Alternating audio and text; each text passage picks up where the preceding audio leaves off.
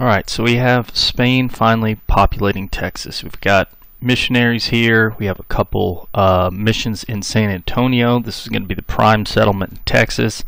Again, the 5 missions right along the San Antonio River. And then we have a handful of people up here in Los Hadees, capital of Texas, although it's not even officially in what's today Texas. It's in Louisiana. But not many people in the missions there. Again, very few Caddos want to attend these missions. So it's just a Presidio up here, handful of missionaries, maybe occasionally a handful of Caddos, but usually very few in the mission. And then again, there are actually Coaltecans in the mission in San Antonio. So this is a sizable settlement. And then we have a Presidio right here, San Juan Bautista. Again, also El Paso over here, but we're focusing on the east right now. Well, you have couple missionaries, a couple Presidio soldiers, and a couple Indians that are slowly becoming Hispanicized. Well, the Spanish want Texas to grow, and Texas isn't really going to grow if you just have a couple missionary soldiers and mission Indians. And if it is going to grow, it's going to require a lot of money, because basically it requires monies for missions to operate. It takes money to purchase the gifts to give the Indians. Sure, the Indians will grow food for the missionaries, but missionaries need, stuff for sustenance. Soldiers, you obviously have to pay them as well. Spain, doesn't want to keep this up for the foreseeable future. It would like to, Texas to be self-sufficient. So what the Spanish are going to try to do, beginning around 1720 or so, is they're going to try to provide incentives for people to move to Texas. And so how can we do this? Well, they don't want to give out money because, hey, we're already paying soldiers and missionaries. That's we're giving out money already, so we don't want to give out even more. So what we'll see Spanish officials start doing is offering one thing that Texas has in abundance. That is going to be land. So got a lot of land. You come here to Texas. We're going to parcel it up, and you will have a huge, X amount of acres of land, which you might not be able to have any other place in the Spanish Empire. A handful of civilians will take the Spanish up on this offer. We're going to see 1720 to about 1730 or so, really maybe about a dozen families are going to come around here and claim some of this land right around San Antonio. They'll start working with the missionaries, mission Indians, and soldiers around San Antonio. They'll also, by the way, offer soldiers who retire from the Presidio in San Antonio and Los Hadees, hey, if you want to just stay around here, here's a chunk of land as a retirement gift. So you will see some civilians come from retired soldiers. And as we mentioned, mission Indians, after a while, they become Hispanicized. And there are a couple ways for mission Indians or Hispanicized Indians, second generation, third generation Hispanicized Indians, to acquire land. But we need more than that. We need a rapid population growth for this Texas to become profitable and self-sustaining. So what Spain will begin doing in the 1720s, especially picking up in 1730, is they're going to start this propaganda campaign. I'm not sure if that's the right word, but this big advertising campaign, that'd probably be the best way to put it, in Spain. So what they'll start doing is passing out leaflets to people throughout Spain. Hey, if you can make your way over to Texas, we will give you a ton of free land. Now, a lot of this gets to Spain. Most people in Spain belong to one of two groups. They're the wealthy. They're the aristocrats, the people with close connections to the king. Most of those people already have land, and the idea of moving out to this place where you hear about these hostile Apaches attacking people. You hear about word of, there's nobody else up here. To a very wealthy person with everything they need already in Spain, there's not any point in coming out here to this hostile area. Well, the Spanish will decide to concentrate their advertising efforts on places already kind of a colony of Spain. These Canary Islands in the 1400s had started to be populated by Spain. Essentially, there was an indigenous population here, essentially driven to extinction, and you had these Spaniards from 1400s up until the 1700s settled in these Canary Islands, and the Spanish population of the Canary Islands by 1700 or so had grown significantly to the point where there's not a lot of available land on the Canary Islands. But the Canary Islanders, being remote from Europe, or at least somewhat remote, are a industrious people. They're used to living under harsh conditions. So 1730, Spain is going to start putting out pamphlets, things like that in the Canary Islands. Hey, I know land's not very much available here, but if you come out to this place, Texas, then you can get a huge chunk of land for you and your family. And a number of Canary Islanders not wanting land. A lot of them actually are unaware of the patchy situation in Texas, but a number of them will accept this offer. And in 1731, we're going to see 55 Canary Islanders leave the Canary Islands. Spain will basically say, you get over here, we're going to offer you land. They're going to transport, come all the way to Veracruz. Again, if you're coming up here, the only port that Spain has in all of this area is Veracruz. So they're going to come through Veracruz, and they're going to start making their way up to San Antonio. So along this journey, a handful of the Canary Islanders will die. One man dies. He's bringing his family. His wife will take over the land title that Spain had promised them when they get here. And the Canary Islanders are going to arrive in San Antonio again later in 1731. Well, they're going to arrive into this very closed community. Again, San Antonio, 5 missions. There's the single presidio. And when they get there, they have Spanish government saying, here's a bunch of land, you take what you need. But when they get there, they're going to find that all the best land, the stuff that's near the rivers, the stuff that has access to water, which is the stuff they're going to need if they want to grow crops and raise livestock, has already been claimed by the missionaries. So these 5 missionaries, they have Indians that are growing their food. They have Indians that the Indians have already put them to work on these acequias, these aqueducts, which are going to bring in water to the crops. And so they already have the best access to water. So almost immediately, we're going to see these Canary Islanders start feuding with both soldiers and missionaries because, hey, we need to grow crops as well. Can you please allow us to use your aqueducts to water our fields? Well, missionaries will say, no, we need that for mission Indians to grow food for themselves and for us, so no, you cannot have this water. That's going to be a big dispute. We'll see legal issues arise over that.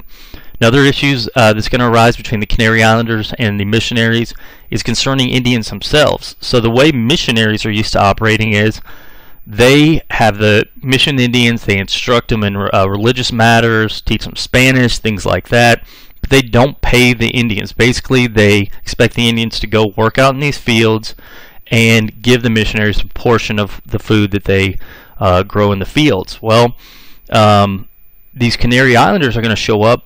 They're going to claim their land. They're going to want, laborers to help them raise cattle, help them grow crops.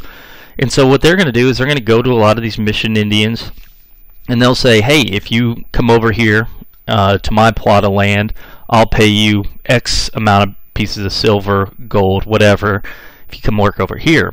So you have this mission Indian who can use his extra time to grow crops for the missionary, or he can use his extra time to make a couple pieces of silver, maybe buy some goods that he would like a nice pot or some nice clothing or something like that.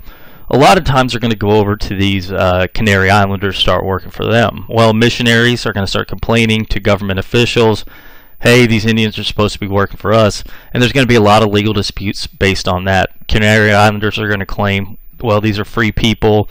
By the way, some of these Indians have already become fully Hispanicized. Why not let them work for themselves? So that's going to be a big issue. And again, you get to second generation.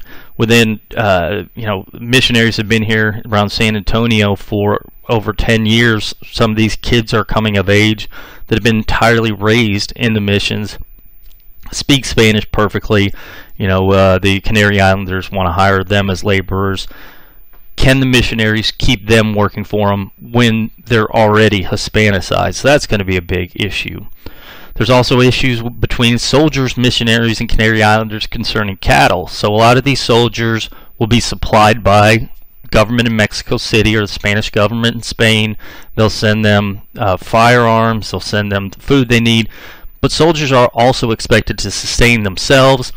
So they either do this by buying food from the civilians, like the Canary Islanders or the handful of other civilians who came from New Spain, or maybe buying from missionaries, or maybe raising food themselves. As a matter of fact, what soldiers would often do is just purchase corn, beans, squash from either the missionaries or the Canary Islanders, but they would raise cattle themselves. Well, big issue is going to come up because a lot of these cattle, who the heck do they belong to? Well, sometimes missionary cattle will get into Canary Islander or other civilians' cattle ranging areas. They don't have barbed wire back then. Putting up long wooden fence posts over long distances is very expensive and time consuming.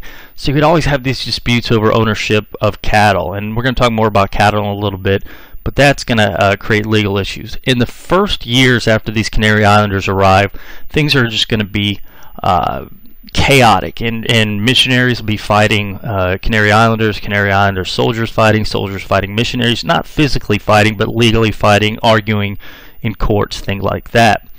Well, what will begin to happen, and something we're going to talk more about in a little bit, is that these disputes are going to quickly be set aside, and in part they're going to be set aside because all three of these groups are going to face attacks by Apaches. So the Apaches are going to constantly come in. They're not going to distinguish between Canary Islanders cattle, missionaries cattle, soldiers cattle. They'll start attacking, and so what all three of these groups are going to quickly learn is that we need to stick together. We might not like each other, but we like each other better than we like the Apaches. So it's almost the harshness of the frontier, and then you add to that the fact that this is an area that's not very well supplied. What this is going to do is create this unique identity for the people of Texas, particularly the San Antonio. So quickly we'll start seeing a lot of these differences set aside, but as we're going to be talking about, a lot of differences will still carry over into future generations. For example, the Canary Islanders, because they came in, they received a lot of land, even though they didn't get the best watered land, but because they had so much land, this is going to allow them to continue to make money over generations. And you will see throughout the 1700s and well into the 1800s, Canary Islanders are going to serve as this almost elite class simply because they received so much land as a promise from Spain if they came over from the Canary Islands. So with this addition of these Canary Islanders, with the Mission Indians, natural childbirth, and then soldiers retiring around San Antonio, you're going to see the population of San Antonio continue to grow. By about 1735 or so, it's over 500 people. So we have San Antonio is growing, as we mentioned. We have Los Adaes, a couple soldiers there, a handful of missionaries, not very many Mission Indians.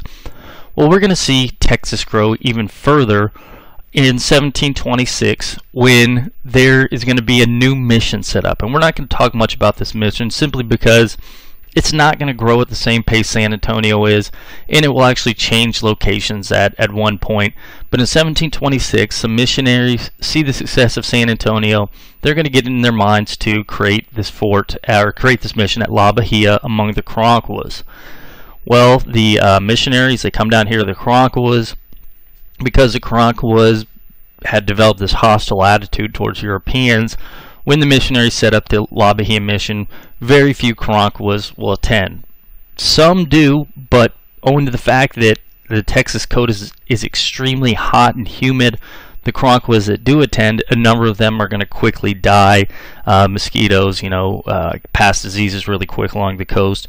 So those Karankawas that do attend, either they're going to die or they're going to run off when seeing their neighbors die. So almost immediately the La Bahia mission will start failing. They'll actually move the location of it. Initially it's at the place where La Salle's fort had been, but then no Indians are coming in. They move it a couple miles down to find a better location, higher elevation where there's less disease. But even after moving, still not a lot of people there. So we do have a mission here, but again, not a lot of people. The only people really in Texas in 1730, 1740 are right about San Antonio. There are not a lot of people also down here just south of Texas. So you see down here, it's a sort of plains area. There's not a lot of gold, silver in this area. That's today Tamaulipas, just south of Texas. A little bit of this area that's today Nuevo Leon, Mexico. Well, we're going to see that change beginning in the 1740s with this guy, Jose Escandon. Okay, Jose Escandon. Jose Escandon is just a private individual. He's a person that is, you can almost think of him as a real estate agent, a guy who wants to turn a profit and wants to sell land that's previously been unused. So you can imagine if you're a real estate agent today, you see a plot of land, it's woods, but it's on a really populated highway, and you think, man, this would be a great place for a gas station, or you see a place in the city that's abandoned building, be great to have a nightclub here. We all know what real estate developers are like. Well, think of Jose Escandon as a real estate developer. He sees this location just south of Texas, right along today the Rio Grande, and he says there's nobody here, no Spaniards here at least. There are a couple of Chichimeca, Coatepec, and Indian groups down here, but missionaries haven't come amongst them yet. So there's just this land down here with a handful of Indians and no Spanish settlers, but Spain claims this as its own. And again, now we have populations up here. What are we going to do down here? Well, Escandon is going to petition the crown for permission to settle this area. Basically, he goes to the king, queen, and says, can I settle people there? Spanish crown wanting to better connect Texas to the rest of New Spain. Again, we have to buffer from the French, and we can better do that if we can get supplies up here quicker. Realizes that populating this area will better support Texas, so they are going to give Escandon permission to sell these areas. Well, what Escandon will do is he's actually going to offer cash incentives to people from New Spain that will settle in this region. Doesn't sound like a way to make money, but the way he's thinking is that if we can get the initial group up there, we can have some settlements, then the land is going to become more valuable, and then once this land becomes valuable, then I can sell additional land.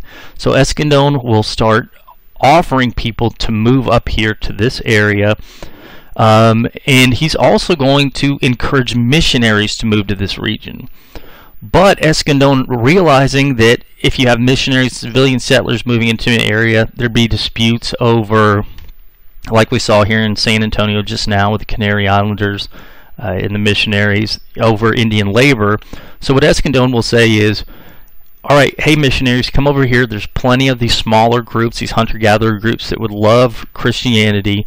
You can come here, establish missions, and we'll encourage them to attend these missions, but we want you to pay for their labor. So if they're growing food for you, then you have to pay them. And we're not going to do this except payment in terms of Jesus. You can teach them Jesus, you can teach them all that, but you also have to provide them money for food, things like that. So Jose Escandon will make this offer, and what we'll see is a number of settlements established here in northern Mexico, what's today Tamaulipas. Important for us is Laredo will be established. He'll be one of the many settlements established by Jose Escandon. And it's not just Laredo, but Jose Escandon will actually make a deal with the missionaries at La Bahia. He's going to say, if you will basically allow me to have some of your mission lands around here, the crown had given the missionaries a bunch of land here. If you'll give me some of this land, I will encourage civilian settlers to move up here around La Bahia. And the missionaries, realizing they don't have many Indians coming in, needing support of civilian settlers, will allow Jose Escandon to start selling this land. So we also see civilian settlers moving up here around La Bahia. And again, the population is going to grow there. Also, Presidio will be set up near La Bahia as well. So by 1750, or shortly after 1750, Laredo is settled in 1755. Most of it's going to be on the southern side of the Rio Grande, or the western side, I guess you would say.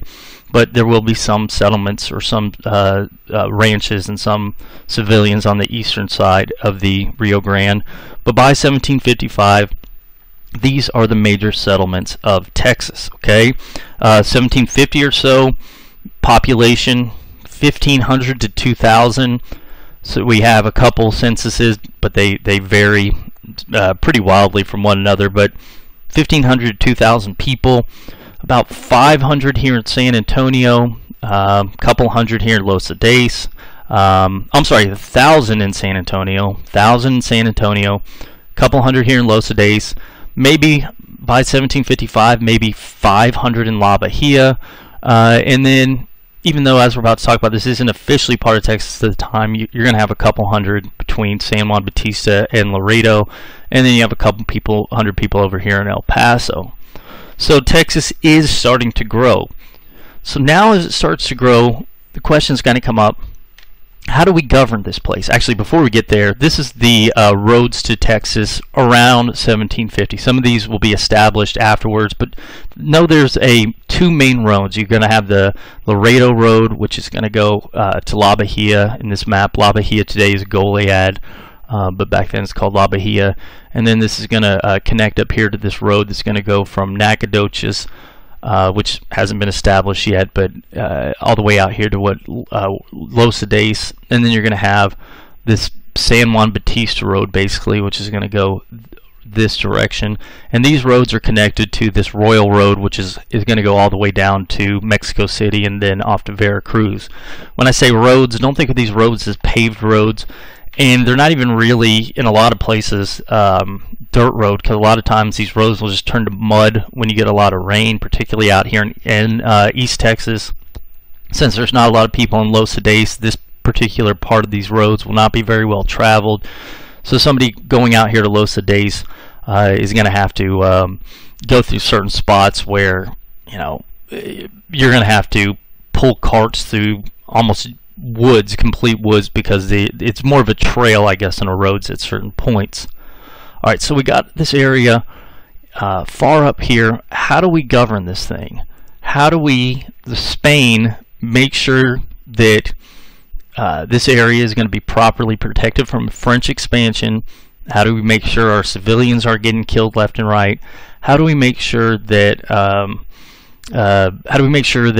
you know, Texas grows? What do we do? How do we run things? Well, the way that Spain is going to set up the system is going to be something. It's going to be a huge, complicated bureaucracy. So I want you to think about this as starting with the king. Okay, Spain's a monarchy. After the fall of the Roman Empire, you had all these tiny Christian kingdoms where people claimed, I have the right to rule others because God divinely ordained me to do so. Spain came together under a single king and queen. Those guys are at the very top. The king of Spain, top here. We've talked about, you know, that a couple different times. That guy is at the top. But that guy cannot rule over this huge empire here in the Americas, and then Spain also has the Philippines out there. They've also got some possessions in North Africa. So how are we going to rule over these areas? The crown, or the king, he doesn't know what the heck's going on in Texas. How are we going to run things? Well, the way Spain is going to set its system up is the king will have right-hand men, might be the right way to put it, might have people in the colonies that know the issues of the colonies better than the king possibly could. So what Spain will end up doing is dividing up its empire, and we're just showing its American empire here, into different viceroyalties, okay? And these viceroyalties will be under viceroys or vice kings. If you know Spanish, virrey is the Spanish translation. That essentially means vice king. So rey is means king, viceroy, so second-hand king. So these viceroys be in charge of these large swaths of areas. So you don't need to know the rest of these, but you have one over what's essentially today Colombia, one that's essentially over what's today Peru and Chile, and then you have this one that's over what's today Argentina, Paraguay, and Bolivia. One we're concerned about is this Viceroyalty of New Spain, and this is going to extend all the way up to basically everywhere that Spain knows exists. And actually this map's from a little bit later, when Spain owns Louisiana, so ignore this part right here. But this is from all the way up here, so New Mexico, Texas, all the way down here to what's today Panama, will be under a single viceroy. So somebody like this, who's a friend of the king trusts to run things in the colonies. Well, this is a lot of space, and not a lot of people are living up here again in the late or the mid 1700s. So viceroys, a lot of their attention is going to be focused down here, and where the people live, where all of the silver's coming from down here. They don't pay a lot of attention up here simply because it's not as important to them. And these viceroys are going to be located in Mexico City. That's going to be the capital of the Viceroyalty of New Spain. So we need somebody to help me out in running this thing. So the further breakdown of the Spanish government will be to create provinces, and this has been going on since this first colonization of the Americas. Columbus, as a matter of fact, was the first governor of Hispaniola. But the way that these governors would work is you would have the viceroy appoint governors to these various provinces, and they're going to be doing the viceroy's work, and again the viceroy's doing the king's work, and they would help run matters on a local basis. So you're the viceroy down here. You need somebody to make sure all the silver's extracted in Zacatecas, things are running properly, the king's getting his share of the silver. The previous government dies, you appoint your buddy Bob Bobson. Hey Bob Bobson, you're my go-to man in Zacatecas. So he's going to be there to make sure all the silver gets out of the mines. And he's going to also make sure that people aren't dying, crimes aren't being committed. If he needs to hire people to patrol the streets, to arrest people, whatever. These governors, they're also going to be responsible for overseeing judicial matters. So if there's something like a dispute between husband and wife, that will go to the governor. A lot of times governors appoint their own judges, but for the most part, they could just oversee criminal matters. Somebody gets accused of stealing from somebody else, governor's in charge of that. Governor is also in charge of things like, collecting taxes from the people. So Viceroy appointed governor of Texas. He's going to make sure that these various taxes are collected. Actually, Texas, for most of its existence, is going to be tax exempt because they want to encourage people to go up there. But for most other provinces, you have these taxes where people have to pay a portion of what they create to the viceroy, and then the viceroy sends a portion of that back to the king. So governors are going to be responsible for that. Governors are also going to be responsible for local missionary matters. So missionaries, make sure the missions are being run properly. If there's a dispute between missionaries and soldiers, or missionaries and civilian settlers, the governor would settle them. Governors are going to be responsible for military matters. So presidios, he's got to occasionally check these presidios, make sure they're running properly, make sure if there's an Indian attack or whatever, that the soldiers are responding to it. So in charge of military matters. So think of them as the local leaders for these provinces, and then again the viceroy will be in charge of this bigger, larger area of New Spain. So all this means is this huge, complicated bureaucracy, and this is going to be something that Spain's known for, because this can sometimes get extremely complicated. Okay, so the crown's at the top of this. You've got this, you guys don't have to worry about this, but this Council of the Indies, basically this is going to be the guy that, this group that deals with matters in the Americas. You don't have to worry about that group though. The crown to the viceroy, then the viceroy is in charge of the governor, and then the governors are in charge of, I guess this would be the local soldiers. This right here would be city councils. So the one other thing you'll see in these provinces is each little city would have a group of local leaders. These are usually elites. They're going to be elected to a local city council, and this is going to be to handle day-to-day operations, things like that the governors probably can't get to. Things like setting up public schools. Like, imagine you live in a town like San Antonio. A lot of kids don't know how to read and write. Well, maybe the city council, some of the elites get together, set up a local tax to establish a school. Or maybe there's a problem with a road between San Antonio and La Bahia. Maybe these local leaders form a cabildo, or an alcalde would be the mayor, and they would discuss ways to build a road. Maybe we can raise local taxes for that. Okay, these Indian governors, you don't have to worry about that much in Texas, but these cabildos are going to be these local city leaders. Now, this is going to sort of create a big problem because a lot of these governors, especially in governors in places that are very remote, there's not a lot of checks on their power.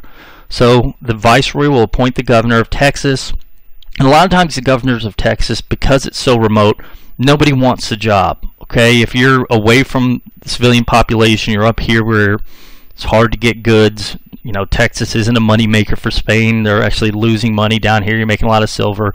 You're not going to get a high quality individual to want to go up to Texas. What a lot of times the governors of Texas would be the third born son of some individual that did a favor for Spain a long time ago, and powerful elite. He's got an incompetent third son. He's from a very a family that the king owes some favors to this family. So hey, my son needs a high-paying job. Well, throw him out here in Texas. He'll look good on a resume because it says he's a governor, but again, it's not the best province. So you get these governors out here because it's so remote. A lot of these governors will end up being corrupt. They're going to take bribes. They'll, a lot of times, because the viceroy can't watch them very closely from 1,000 miles away in Mexico City, they'll mistreat locals. There are going to be some checks on governors' powers all the way out here. You'll have local missionaries can appeal to bishops, and these bishops have the ear of the Pope, and then the Pope can say something to the king, and the king, usually a lot of times local matters aren't going to get back to the king, but if the local bishop is upset enough and the Pope gets involved, maybe the crown gets involved, maybe they can put a check on the governor. Other times you'll have local city leaders. They wouldn't do this very often, but let's imagine people of San Antonio are learning that the governor's collecting a tax on them they don't like, and also he's skimming off the top. They could then appeal to the viceroy directly. Viceroy a lot of times is going to ignore these things. You guys need to go through the chain of command, but sometimes if matters get bad enough, they will appeal to them. Other times you'll have local military leaders. Maybe the governor of Texas is not properly giving the soldiers money, so the viceroy would send them money to pay the soldiers and presidios. Well, maybe the presidio commanders will report to a general here in Mexico City. He then brings his attention to the viceroy. The viceroy investigates the governor and finds out there's corruption. So all this is to say is that there's a lot of bureaucracy here in New Spain. And there's going to be a lot of bureaucracy within Texas itself, and there's going to be a lot of corruption, but there is some ways to put checks on this corruption. Okay? Alright, well, what we're going to pick up on next time is how people live day-to-day lives here in Texas. That brings up one final point about Spanish Texas. So, Spanish Texas was not Texas as we define it today. Texas as we define it today is going to be something that was put together by Americans coming to Texas, and essentially they are going to argue that Texas is way bigger than it had ever been under Spain and Mexico, simply because they want to acquire more land. They want to create a buffer with Mexico during the Texas Revolution. We'll talk about that later. The way Spain defined Texas was they defined it as this area right up here. So up here, the Red River, all the way out to Los Ades. Again, part of it was in Louisiana as we understand it today. And then down here to about this Nueces River right there. This includes San Antonio, La Bahia, Los Ades. But some of the areas we've been talking about are actually going to be a part of previous claims and other provinces in Texas. So than Texas. So El Paso was actually considered part of New Mexico because it's right up here on this road to these New Mexican settlements. So it kind of made sense. This is how we get to New Mexico.